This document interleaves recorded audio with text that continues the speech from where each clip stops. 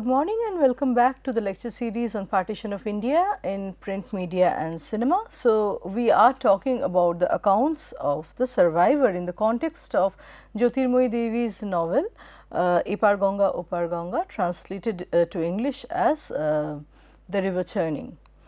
So, the notion of myth, Hindu epics, legends and other non-historical storehouses of collective narratives play a crucial role in the narrative of the river churning. We see that a mythical framework or the framework of epics, primarily Mahabharata and Ramayana, and Mahabharata mainly actually inform the way Jyotirmoyee Devi is shaping the experience of women's trauma. So, Jyotirmoyee Devi's understanding and shaping of women's trauma in her novel is greatly informed by and draws on Hindu epics Mahabharata and Ramayana.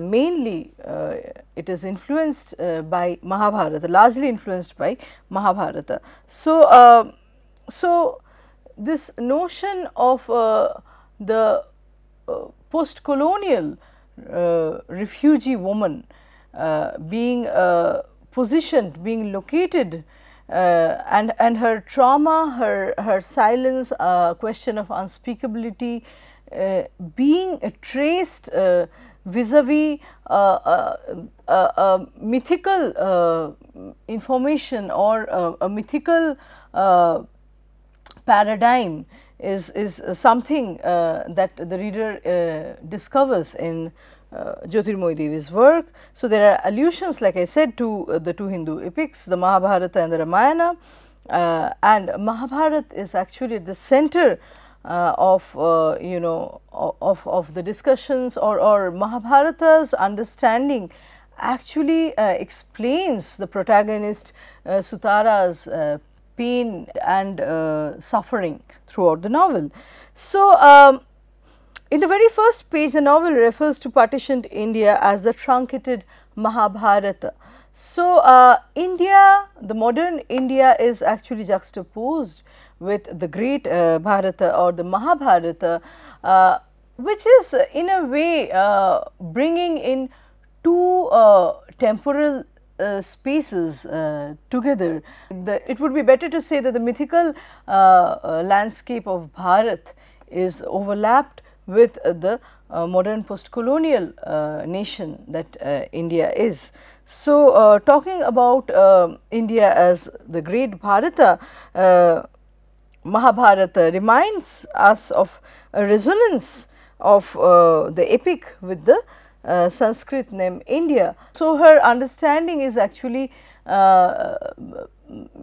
facilitated with resources, with a knowledge that is available to the Hindu communities in the form of the two epics. So, she refers to Delhi as the ancient Hastinapur of the Mahabharata. So, critics and scholars like Polumi Chakraborty says that the parts of the novel are named after three books. So, Polumi Chakraborty rightly notes that the different parts of the novel are named after the three books of the epic. So, in the translated text by Inakshi Chatterjee, the first part is called Adi Parva or the beginning, which is after the first book of the epic. So, it is after Adi Parva, the beginning is after the first book of the epic, the book of the beginning. And then the second part is called the Anushasan Parva, the imposition, which is after the 13th book, the book of instructions, and the last part in which the original title survives is called the Stri Parva.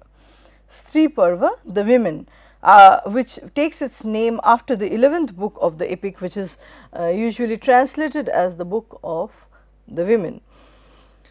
So, allusion to Mahabharata is crucial in the work and Meenakshi Mukherjee feels that the original title, that is, so this work was originally named not Epar Ganga Opar Ganga, but Itihase Stri Parva, Women's Chapter in History, and this original title, according to Meenakshi Mukherjee, would have reflected the starkness of the theme in a better way, and it would have highlighted its direct link with the epic Mahabharata.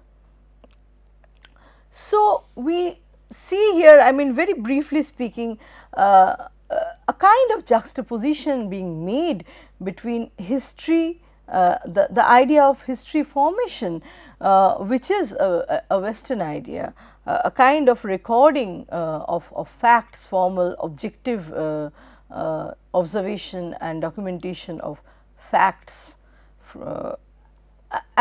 So, history, formal, objective recording and documentation of facts is juxtaposed with itihas. Itihas is an indigenous, its origin is in, the term's origin is in Sanskrit, and it means, itihas means thus was a tradition. So, in a way there is a suggestion that women's experience cannot be accommodated and contained by the formal production of or formation of historiography. It needs an alternative space in order to record the women's voice, or even the lack thereof, the lacuna or the absence of the women's voice. So, there is a constant reference to there is a constant connection made between the current experience, the contemporary lived experience of the protagonist with the mythico-historical experiences from Mahabharat's women's chapter. So, narrative is full of allusions of Hindu mythic women who were violated in different ways, and who never their violence, their suppressed, oppressed status were never redressed within an essentially patriarchal understanding of justice. So, critics note protagonist Sutara's name is evocative of Tara. Tara was the queen of Kiskinda and Bali's wife in Ramayana, and she was given to Bali's younger brother Sugriv after being widowed, and this was a decision taken by Rama. So, we see that Sutara is named after a woman who had two husbands in her life, and it was not a choice made by her, it was imposed from above by Lord Rama to her. So, and yet the character Tara is actually one of the five, she is considered as one of the five ideal women, the Pativratas, who has been loyal to her husband and has actually fulfilled her role, perfectly as a wife. In Hindu mythology, there are several characters with the name of Tara, but the most likely source for Sutara's name could be, like I said, Bali's queen Tara in Ramayana, or it could be in the name of Brihaspati's wife by the same name Tara. So, Brihaspati's wife's name is also Tara, and she was abducted and raped by the moon. We see there are different references also made to Draupadi of Mahabharata, and also several references made to several allusions made to Sita of Ramayana.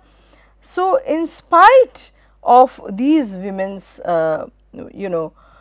mythical and almost a suprahuman status, despite these women's divine births and suprahuman status, we know that all these mythic women cited in the story by Jyotirmoyee Devi there is a common experience that binds all these mythic women that are being cited by Devi. It is the experience of humiliation, of being wronged and violated. So, compositely they become a prototype of the collective wrong done to the women, and this is the repository, this is the mythical knowledge of the Indic land taken from another time and space, being juxtaposed with the situation, the current situation that the refugee women experience, that the sufferings that the refugee women go through, their afflictions. So, Cynthia-Leonard comments that although Draupadi as well as Sita is one of the 5 Pativratas, the fact that she is married to 5 men puts her in a comparative disadvantage despite the justification given in the Mahabharata for her multiple marriage. So, basically what Leonard says, if paraphrased, would be that Sita is easily, there is a better justification to understand Sita as pure. The Indians actually understand, it is easier to depict Sita as pure, and although she was abducted by another man and she had to stay in his house, it is easier to resuscitate her defiled image and put her back within the frame of the ideal. However, it is more difficult in the case of Draupadi, because she she is looked at as already a problematic character by virtue of the fact that she has 5 husbands. So, Draupadi cannot be resurrected to that pedestal of the ideal woman.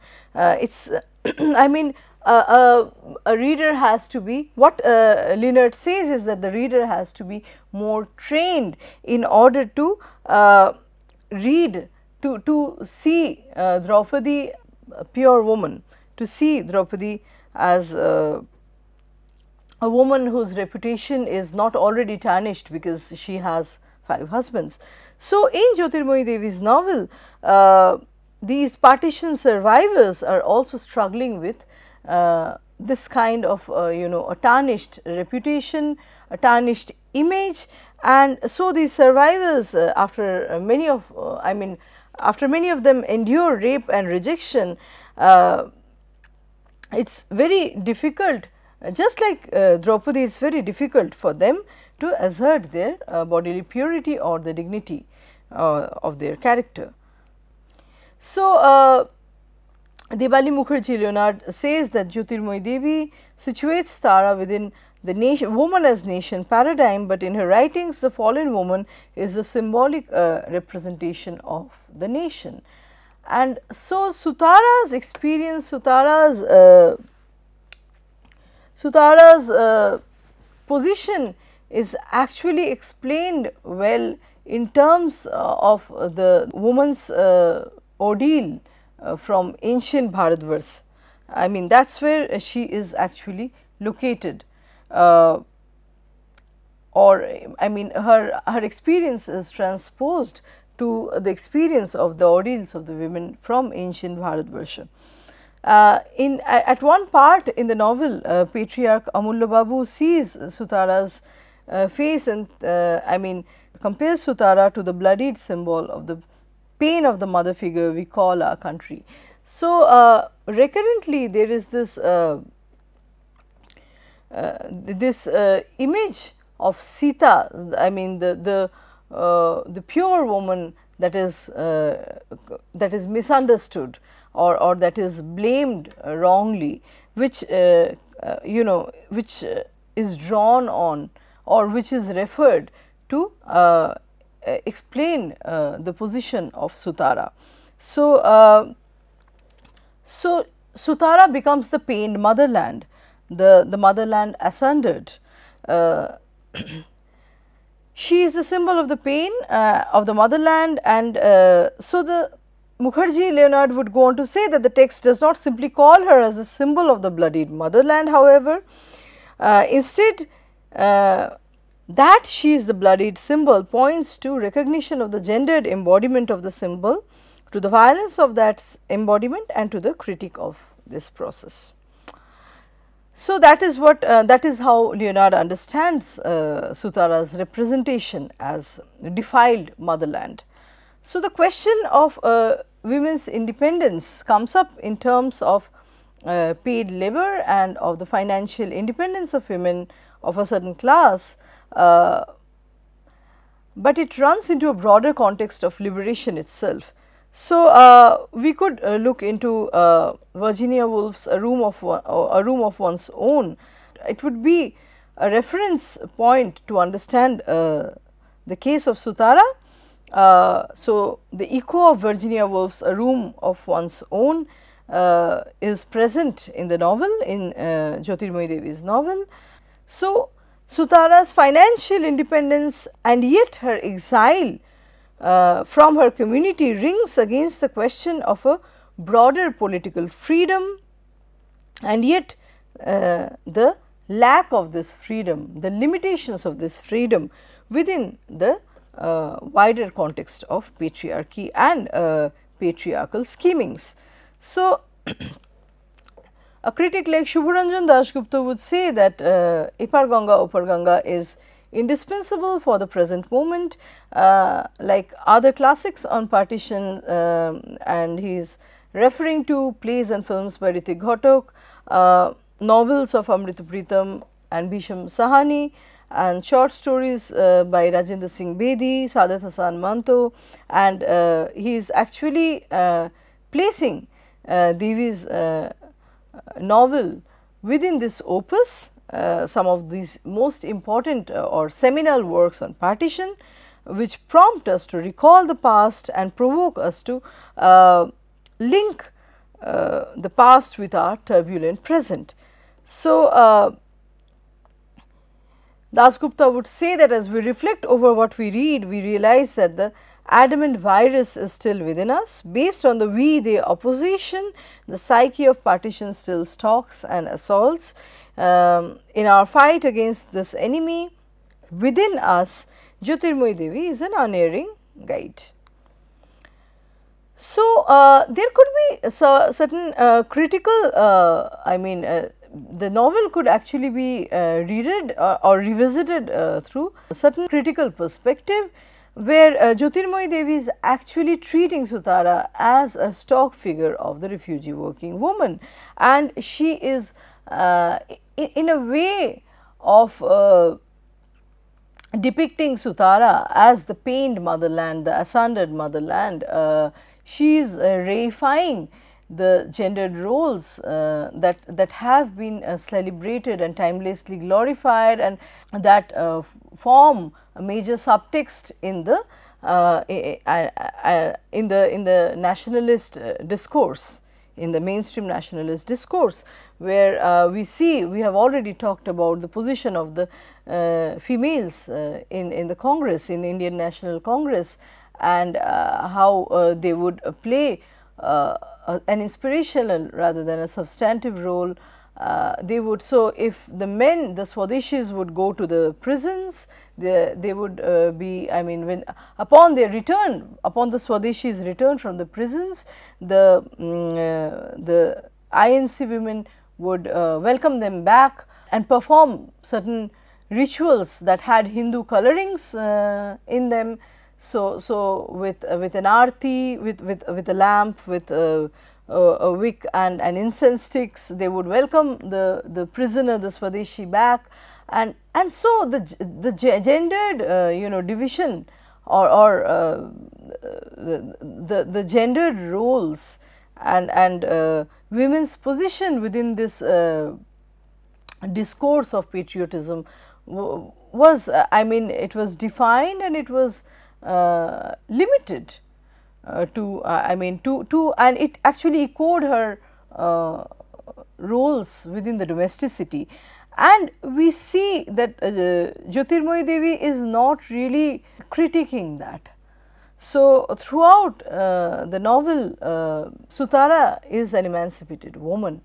She actually earns her education and she goes on to become a lecturer, and yet there is a vacuum in her life which has its, and this lacuna or this pathos has its origin in a kind of it's a bourgeois lamentation, a lamentation that has its origin in bourgeois ideals. So, because her life became a kind of wayward or a distraction from the imagined ideal, is there a kind of trauma or a kind of underlying pain informing the entire narrative, which she cannot which she cannot overcome. It is only overcome in the end with her marriage with Pramod. After her, it is overcome in the end after she is engaged with Pramod. In a way, Pramod proposes her marriage, and so we understand that she can actually she can reclaim her membership within the bourgeoisdom and or the bourgeois cosmos, and that actually tends to take away the pain. It's reactionary in a way if we read the story, if we read the narrative from this point of view.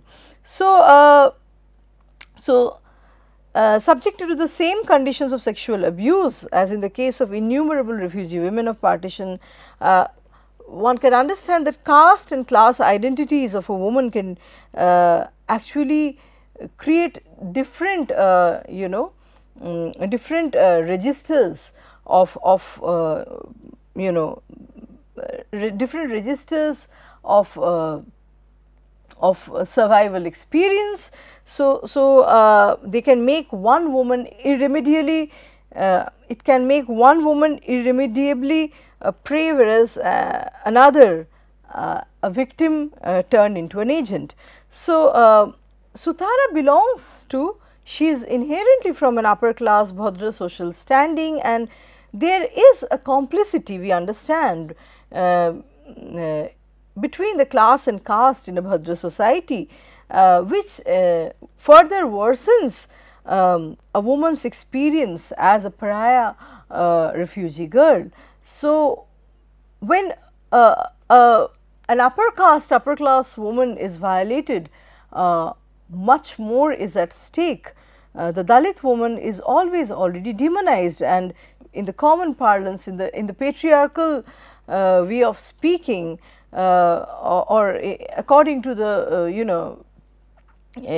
the vocabulary that the patriarchal society supplies us, the Dalit woman is actually responsible for the molestation or the violation she undergoes. So, much more is at stake, and so the experience for the upper caste, upper class woman becomes entirely different when once she is violated or she is survivor of any kind of sexual violation or violence.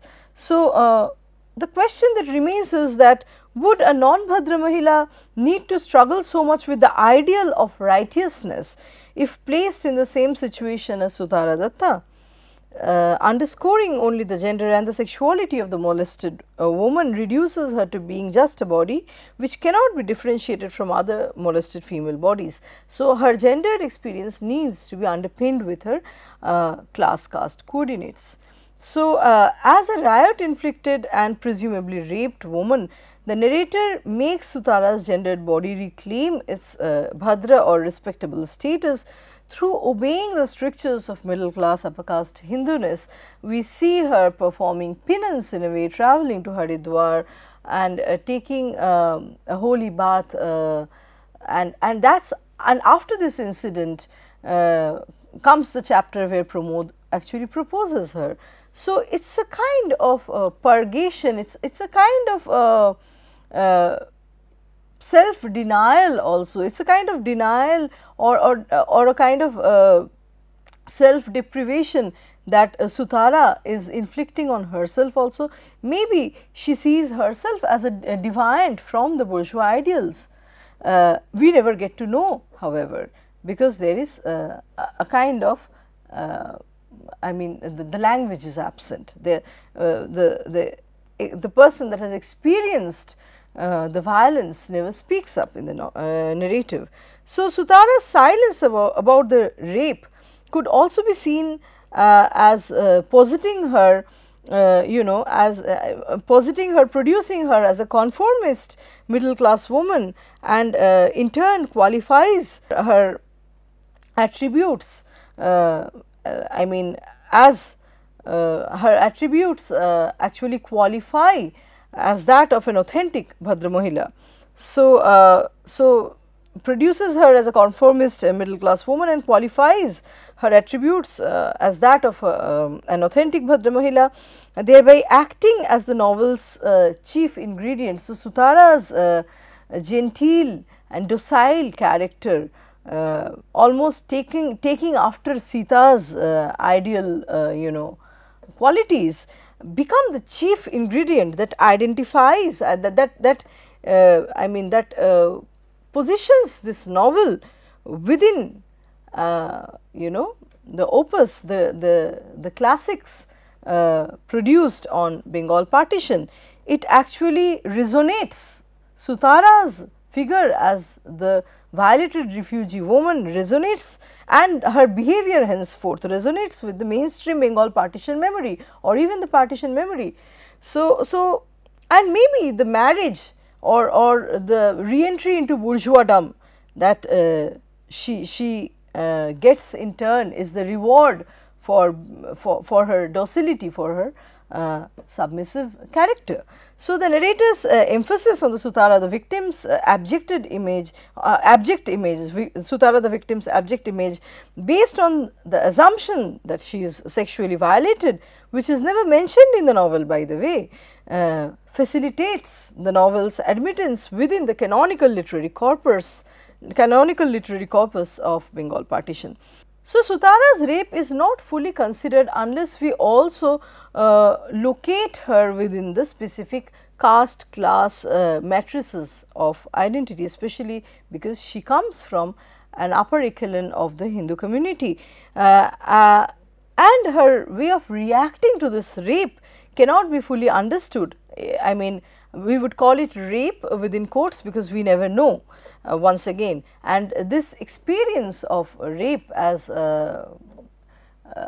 as it is given to understand in the rest of the novel cannot be fully grasped unless it is explored against the entire range of a sense of belonging. So, there is this possibility, like Marxian critics say, that the bourgeois female, it is very difficult for a bourgeois female to identify and relate and establish a sisterly alliance with the with her Dalit counterpart.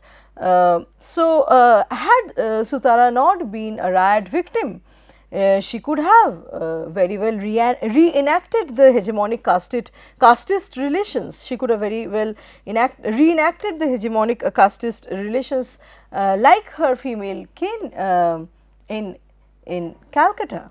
So, her relegation and subsequent reconciliation with these patriarchal norms or the values that make up the bourgeois society, this entire space of this class caste space of the bourgeoisie, her relegation and reconciliation with the patriarchal norms of bourgeoisie cannot be equated with that of a Dalit or a minority female victim's experience.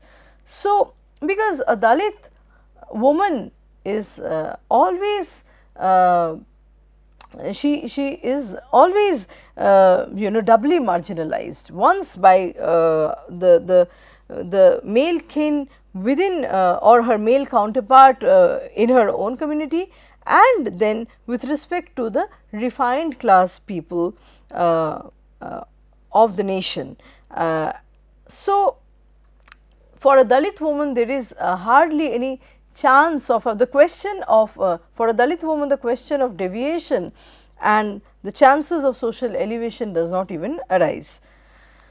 So, we have already talked about this, Nainika Mukherjee talking about the sentiment of sorrow being built differently around the male and the female. So, the pain of the father or the brother of the raped woman is, it emphasizes as part of the nationalist commemoration of the war, whereas the female loss is actually understood in relational terms. So, she is a sorrowful widow, mother or sister. So, one never knows that Sutara is indeed raped. What if she is actually not raped? Does her magnitude of trouble become any less? So, this is I mean, this way of reading the novel would invite other ways of alternative ways of looking at Sutara's loss, which is not less in any sense. So, which is not which cannot be underestimated in any case. So, she is orphaned by these riots. She is rejected by her natal family, if not on the grounds of sexual impurity, then because she has spent some time in a Muslim neighbor's household, and then her homestead is burnt down. So, one could, it is a kind of problematic that one needs to engage with, where one never associates a woman's loss in terms of the property. So, as her father's homestead is burned down, it could also mean that in the absence of her father, who has been murdered, she, along with her male siblings, also incurs the responsibility of refurbishing the caste class prestige that is associated with her family name. So, the burden of reaccumulating social and economic capital that have been raised by partition. And so, Sutara is not only embalming her wounded femininity, it is important to understand that she is a woman like her, many a times positioned in her circumstances. Her situation is also grappling to rebuild on her middle class upper caste facilities, which have been taken away by the partition in the first place.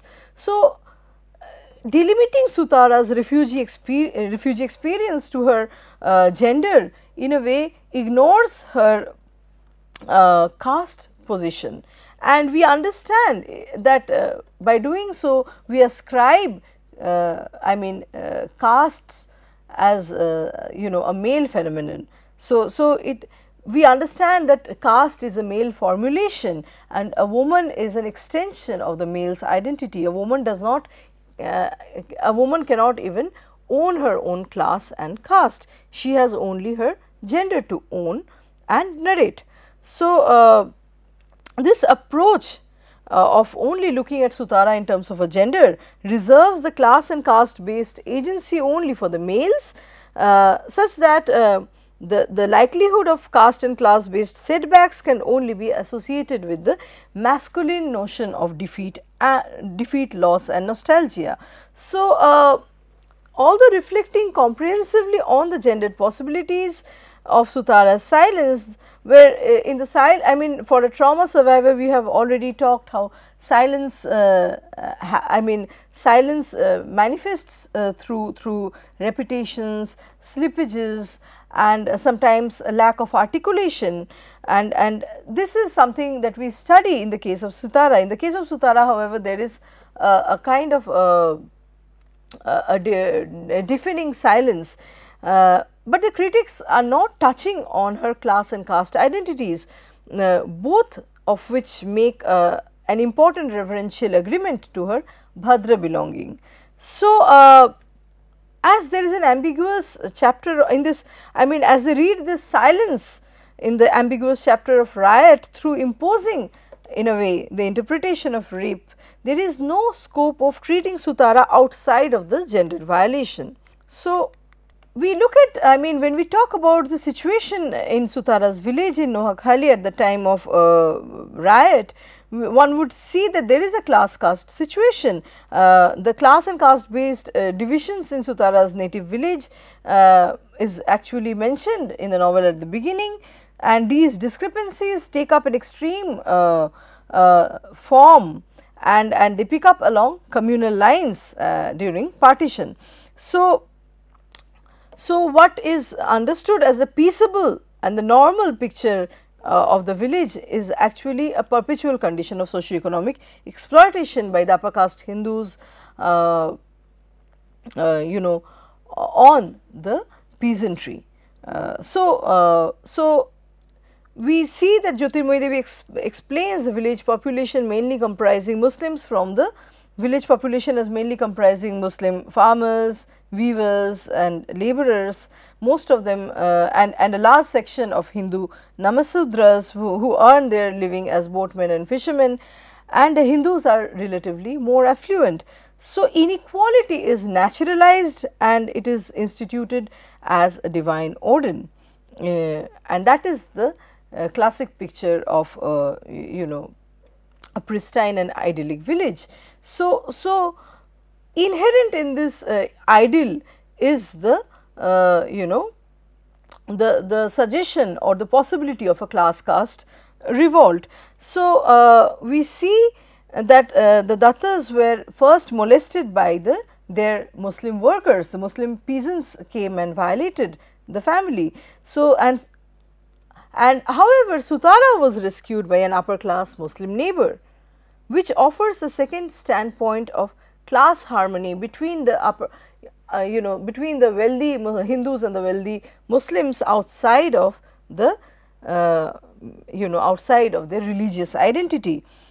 So we can read that besides class, the fact that caste practices had worsened rural relations is understood from the fact that the fire first broke out in the Brahmin locality. So it actually suggests that there was an inherent dislike among the subalterns towards the Bhadralok Hindus. So there are certain difficult zones in Jyotirmoyee Devi's version of feminism and radicalism, if we may. So it strengthens, reifies, reinforces new patriarchy. It exemplifies an elite, egalitarian and powerful facet of this new patriarchy. And Sutara, actually Sutara's character sustains itself in a well thought out balance between certain bargains and certain compromises that she makes.